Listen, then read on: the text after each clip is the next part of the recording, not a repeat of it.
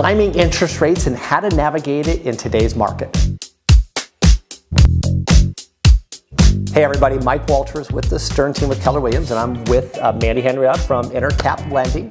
And we are going to talk today about the current market as it relates to interest rates. Let me just set up some perspective, and then I'm going to let Mandy just sort of just roll through this, because the reality is this. January 1, we were sitting, what, about 3 to 3 1/4? Correct. Okay.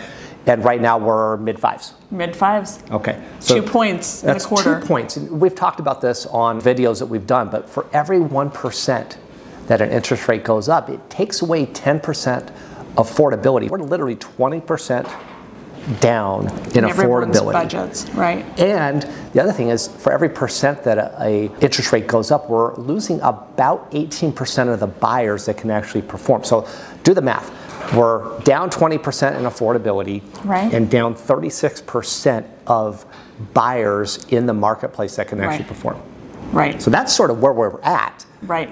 Right. Where are we going? Because, I mean, that's what everybody wants to know in our business is, where is this going? Right, now what? We do expect to continue to trend upward, and pretty steeply.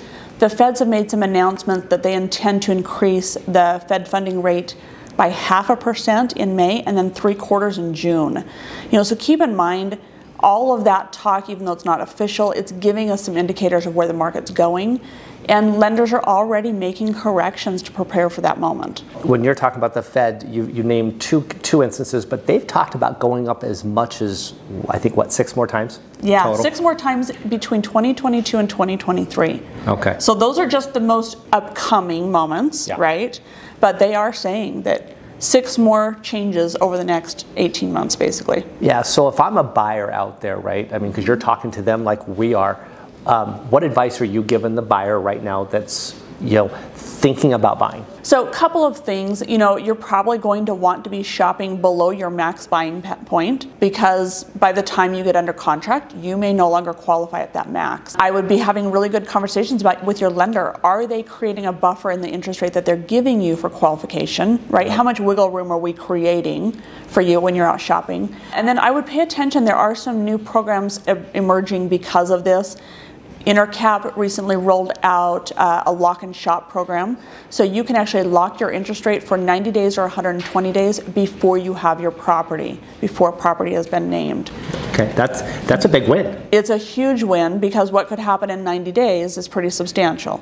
Yeah, I think the one thing that you and I were talking about too is making sure, right, if right now you're a buyer in the marketplace and you have a pre-approval letter, right, if it's older than 2 to 3 weeks, you're going to want to get another pre-approval letter, because that could be way out the window. I was going to say, in the last 3 weeks, we've lost 3/4 of a point in rate. So if those are not recent, please, make sure you're checking in with your lender periodically, updating your numbers, make sure you're not out shopping there at the max. Talk to your lender about whether or not they allow you to renegotiate. We don't think rates are going down, but what if they did? What if we're all wrong, right? Do you have the option to float down to a lower rate?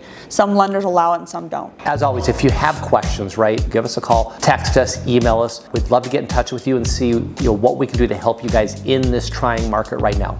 Until next time, make it a great day.